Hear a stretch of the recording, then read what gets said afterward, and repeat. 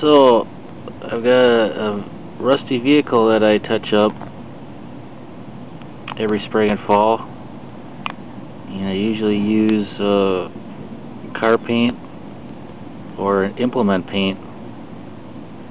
And I had a can that I was depending on using. I opened it up and it was a solid rock, so I couldn't use it. And I was always wondering if you could use house paint to touch up parts. So I had this paint. I painted my front door black, so I thought I'd give it a try.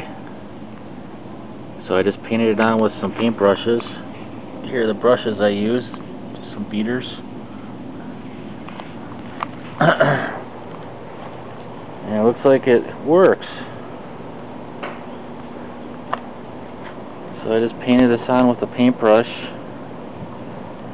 Truck's a little dirty now. This is a temporary thing for this truck anyways.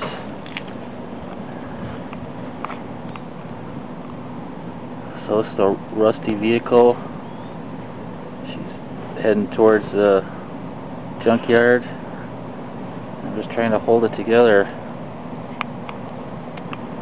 So it looks like you can use house paint to paint a beater vehicle.